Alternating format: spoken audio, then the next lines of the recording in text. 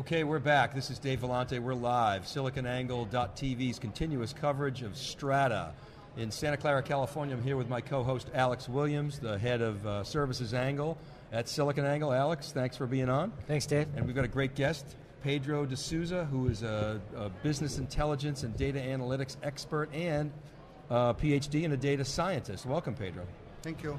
So, get nice and close to the mic. What makes a data scientist today? That's the hot new title, the hot new trend. What is that all about? Certainly a lot of knowledge in theory, theoretical knowledge. People must know what are the techniques available, what makes sense in different kinds of situations when you see data.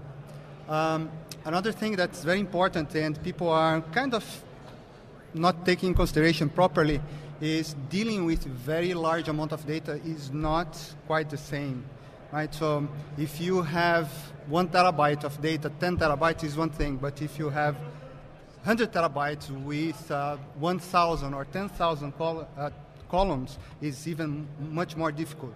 So technical knowledge, familiarity with tools, right? You have to know what to apply next, what is the best technique to apply, what is the best tool that is the most adequate for this transformation.